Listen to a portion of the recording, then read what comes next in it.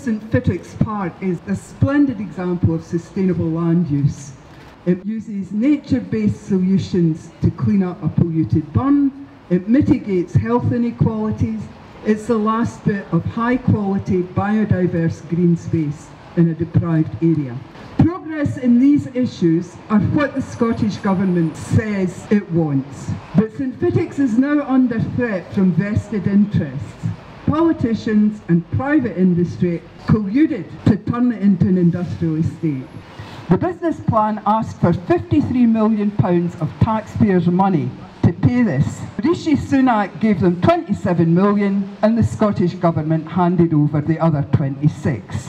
The Scottish Government's fine words include halting biodiversity loss, addressing health inequalities, ensuring a planning system that, I quote, contributes to an inclusive, just and sustainable wellbeing society. We call on the Scottish Government, and in particular the Planning Minister Tom Arthur, to turn these words into actual action on the ground and direct Aberdeen City Council to remove the park from the so-called energy transition zone. Hands off the Torry!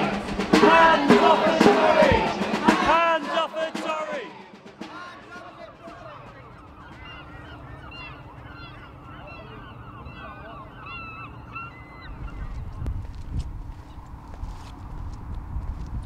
Check it. There we go. Yeah, he's beautiful. Yeah, basically. I live in Torry. I've only got Squine. I was born and bred there. I don't want to come here in 10 years time and then my kids haven't got nowhere to run, nowhere to play, no parks to go to, no fun to have. There's a nice little trail up there where you can take the dog or the kids. You know, the park up there, the coloured park, that's what we used to call it. The yellow pitch is where you kick a football. I don't want to have to come here in 10 years time, 5 years time and have no park. What's going to happen? There's going to be no dogs running about, there's not going to be any ducks, no wildlife. Why would you do that? Look at the green hills. They've just got it done.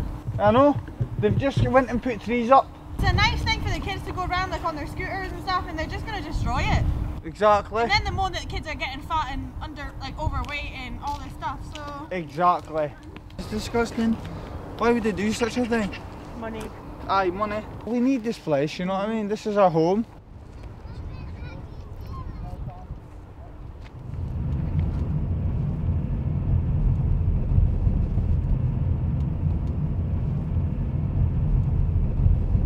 Torry was the centre of the white fishery, and you can see by coming up Torry Main Street how good the houses are in these beautiful granite villas. This was a prosperous place. It was a huge fishing community. Aberdeen's wealth was born on the fishing money in the shipbuilding. It was a real community, a really good community. Everybody looked after one another. Everybody had gardens and everybody grew their own veg. It really was a lovely place. There was loads of work in Torry then. When the oil arrived in Aberdeen, a lot of the older part of Torry, you know, all the old houses, cottages that weren't particularly in great condition but were about to be refurbished, were just really swept away. It's going to be a conservation area, and then Shell came in and said we want this land for an oil base, and the council took out compulsory purchase orders. They lost their livelihood, they lost everything. The fishing jobs had gone. You weren't getting to work for the oil and gas because they were taking people for Hawaii. I mean, the oil companies made money, but I wouldn't say the people have made money. We've lost out with everything really with that. The prices have gone up, food prices, house prices, everything. People who were coming to Aberdeen for work could afford to pay much, much more for houses than local people. It meant there was a shortage of teachers, they had a shortage of nurses, a shortage of midwives, because people couldn't afford to live here. And then, of course, the services were poorer. As soon as Torry had lost its industry, it became like a dumping ground for unwelcome things that nobody else wanted.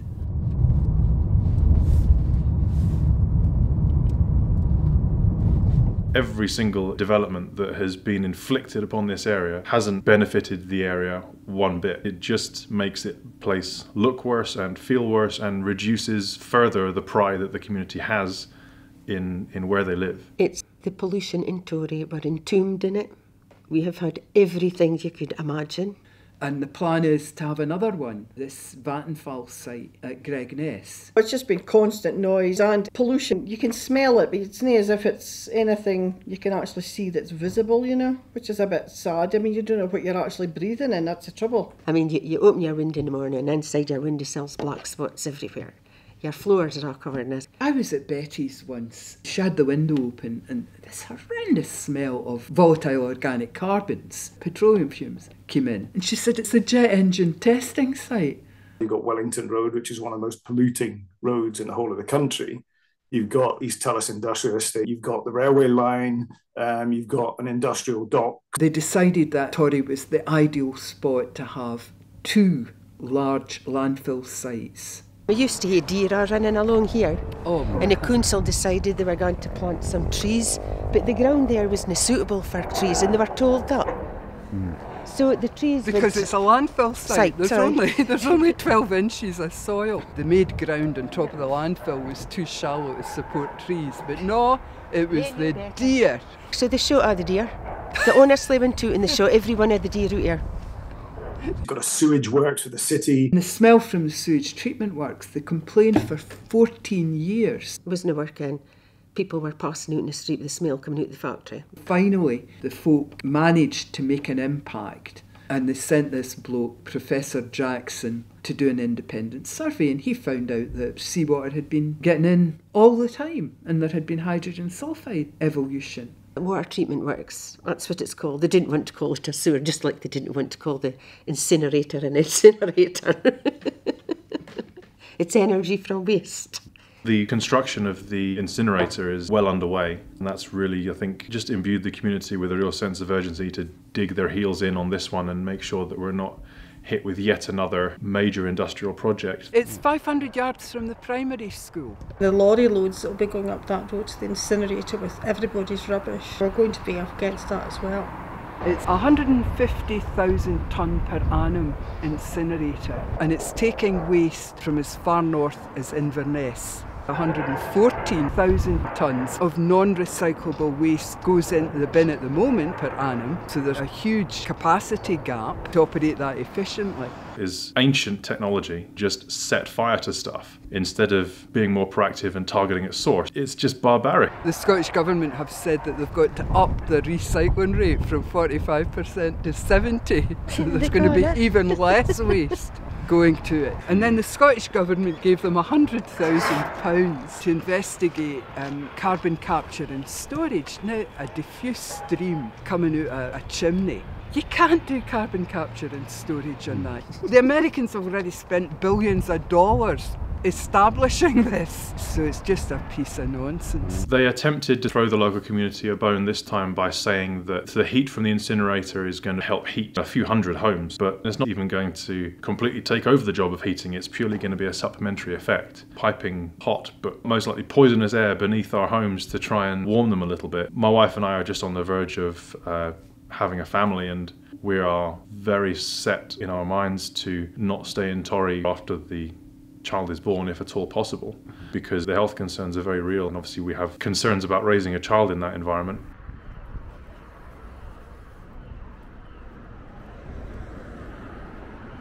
If you compare the West End of Aberdeen and Torry, you're looking at something like 13 years in male life expectancy difference, and well over 20 years in what we call healthy life expectancy. So you'll be living 20 years longer with chronic ill health. There's heavy particulate pollution, and that can affect all parts of the body, but in particular has effects on the incidence of cancer, cardiovascular disease, and respiratory disease. There's a lot of feeling here that people have just been dumped on with the unwanted developments that the other parts and the more affluent parts of Aberdeen wouldn't entertain. They're killing our kids. Nobody's got a right to do that, and the Scottish Government should be doing something about it. This was the last straw for a lot of people because they couldn't believe it was even been entertained that this park could be taken.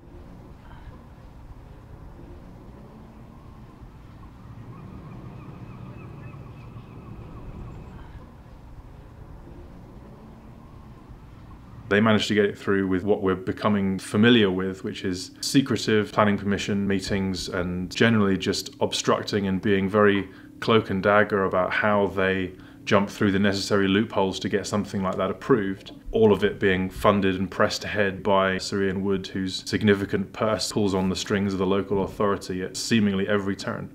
Ian Wood comes from a fishing family in Torry. They had fishing boats when the oil industry arrived, so they could move into oil supply, and they could move in engineering, made a huge amount of money. Last year he got interviewed for Hollywood magazine and he said that he hadn't heard of climate change until 2 or 3 years ago. In 2014, Ian Wood did the Wood Review that negotiated all the tax breaks for the oil and gas companies, that insisted on maximum economic recovery, which means that we have to get every last drop of oil out of the North Sea. So he has tremendous influence because the Wood Review became the infrastructure bill of 2015. So we're legally committed to what Ian Wood said at that point. The Cameron government were handing out money to local authorities for local development. Aberdeen had got this heap of money. So Ian Wood said, I'll come in as your business partner and I'll have full voting rights. Nobody else in Britain has that on a city region deal. So in 2016, the year after the Paris Agreement, Ian Wood went, what we'll do is we'll spend the city region deal money on an oil and gas technology centre and anchor the oil and gas industry in Aberdeen. Right. This is not your forward-thinking sort of bloke. So they've spent the government money. Same time the Harbour Board's going, we'll do our bit for the oil and gas industry and we'll go into Nig Bay and we'll be able to get all these diving support vessels because we'll have a deep harbour.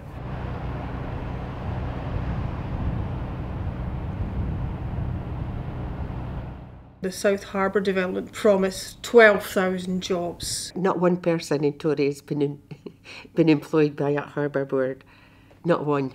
Because of the imposition of a major industrial development, the people had been promised that the park would be enhanced and that all the temporary construction areas would be reinstated and returned to the public. 2019, Scottish Government declared a climate emergency. So suddenly, anchoring the oil and gas industry in the northeast of Scotland doesn't look that smart. The Harbour Board made an investment that was not a wise one. They've tried to then think, how do they get themselves out of that deficit? And that involves moving standard harbour activity down to Nig Bay from the old harbour, gentrifying the old harbour, and basically dumping the old industrial activity onto Torry.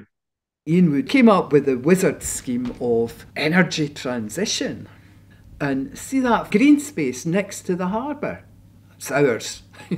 Aberdeen City Council changes planning policy so that they can pass it. What they're away to be doing is digging up the park and making it into another industrial park to do with the harbour. Improvements to the park, that was part of the mitigation for the South Harbour being developed. Now that's just swept aside because of this rezoning, so it's constant promise breaking. If you actually ask them what is it you want to build there, they can't actually tell you. They cannot tell you what it is they're going to make there. They cannot tell you who's going to make it there.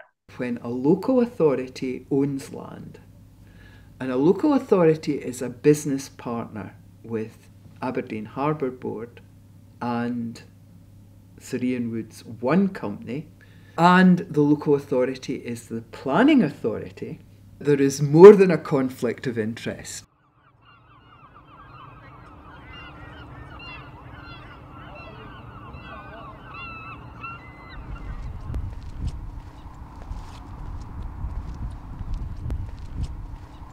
It's not a transition, it's a robbery. And I, for the love of me, did not think that councillors had the right to put poison, so much poison in a community that it's killing them. And it's not prepared to do anything about what it's done. To change gear and say it's all about energy transition when it still looks like it's oil and gas led doesn't seem to be much of a transition to saving the planet, better lives, cleaner energy, cheaper energy. We can't live, basically. I mean, you're hand to mouth at the best of it. And then they bang on this bloody electric and gas. And I mean, you're barely able to keep the bloody lights on, you know. Who's getting the handouts? Are they giving money to the people in Torry to insulate their homes? No, they're giving money to Syrian Woods One Group. They're saying, we will enhance biodiversity, provide job opportunities for a deprived area. What, by concreting over the last green space? And ironically, another part of the town, Denburn, has just been allocated for improvements for biodiversity, health, just all the things that are included in the Scottish Government policies. Yet they want to take this away from us. We've got the jewel in the crown that all communities are trying to create, and yet they want to destroy that in this area, and it's a poor area.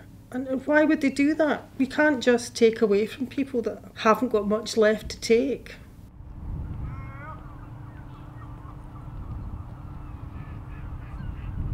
It's also a nature reserve that was funded hundreds of thousands of pounds by the local community to actually be developed in the first place. They raised 178,000 and the local council made it up to $250,000. Chemicals and stuff were coming down from the Tullis industrial estate and stuff, and it used to come through the water table and through and out into the sea.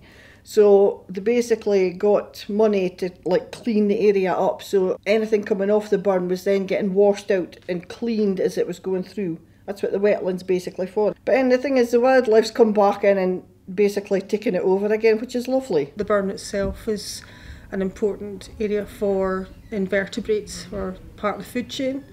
So we've really created quite a special place here. An award-winning biodiversity hotspot that's good for people's health, that's good for people's recreation. So it's a huge symbol of hope, and it's being threatened by business as usual. Exploit, destroy, and treat people like dirt. It's really frustrating because everybody in the area loves this park, and I mean, even people from the other side of the town come over to the park to go out with their dogs, go for a walk. COVID really highlighted just how important it is. It's not just an area where local young people can go and play in a nice green, open green space, not an enclosed green space like in a lot of cities. But yeah, for the mental and physical health of the local community, it's massive. The elderly have really suffered because of that. The park is the main thing for them. It really is. I mean, I can go to any park in Aberdeen, I can walk anyway, but they can't. For a community that's very low income, a lot of people in Torry can't just travel outside of Torry to find an alternative green space. I live in a flat, you know, so I mean, that is where garden. Mentally for me as well, after having cancer and stuff, because I found that was kind of the one place you could kind of go and just enjoy the area and relax and not worry about stuff, you know, when you're walking. Green space is a basic essential. You know, we're animals. We are part of nature. It's a fundamental thing that we need is to have access to green space. And that's why the UN recognises green poverty as a discrete type of poverty. The overwhelming international evidence is that the advantages of access to green space are especially notable and especially beneficial in areas of deprivation. If you're surrounded by industrial areas and you have a lack of access to green space, that's a constant stress. There's noise stress, there's light pollution. These things cumulatively over time, they undermine your well-being. The fact that this circumvents local democracy and people have absolutely no say in this whatsoever, we know really importantly that that in itself undermines health.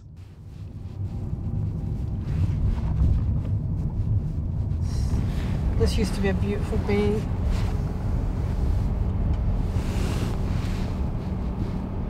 So the idea is to slowly industrialise all this area completely, and the old harbour will be luxury flats. And the park is just straight ahead, Used to be able to drive right round and walk right round, but we haven't been able to do that for some years. And again, that's supposed to be reopened to the public, but we don't know. Because basically you are in the new harbour if you go along that road, so I don't know how that's going to manage security-wise. I think what happens in Torry will almost be a blueprint for what happens elsewhere in Scotland for the transition. And they have to get it right. We have to change. We have to say biodiversity matters, people's health matters, people's security for somewhere to live, people's security from outrageous energy bills, food security. These are the things that matter, not some billionaire making another couple of million off the backs of a working class community that's already had a good kicking.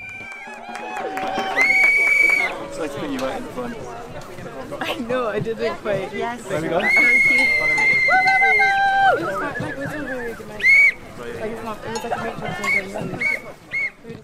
you. It was just amazing. What a revelation. Hands off of Torry! Hands off of Torry! Hands off of Torry! They were so supportive, so great ideas and wanting to find out everything, and it was just an eye-opener. They're so well organised. They lifted our spirits some. Good on them. The climate camper said to us, we're going to occupy the marine base. Right!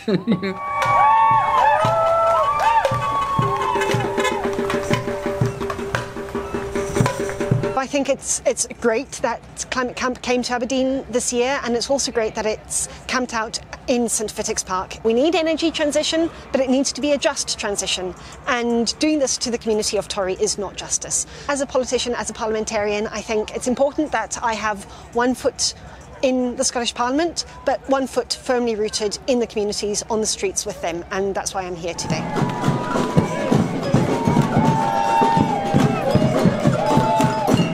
The very same energy companies who caused the climate crisis are being entrusted to get us out of it. Communities and workers are being sold short in this corporate-led energy transition. While the Scottish Government promised a £500 million Just Transition Fund for the North East of Scotland, an opportunity to redesign our energy system with environmental and social justice at its heart has been captured by the oil and gas industry. We know that net zero is not real zero. Expensive techno fixes such as hydrogen and carbon capture are diverting resources away from the real solutions, such as publicly owned renewables, free public transport and mass insulation programme, empowering communities and workers so that they have a real stake in the energy transition and in decisions that affect them. The people in the community have already said they will protect the park with their bodies. And if it comes to it, we hope to see many of you here there too, as well. Imagine the community wealth that could be created if we didn't need to put our energy into preventing something like this. This is a land grab and not a just transition. Thank you.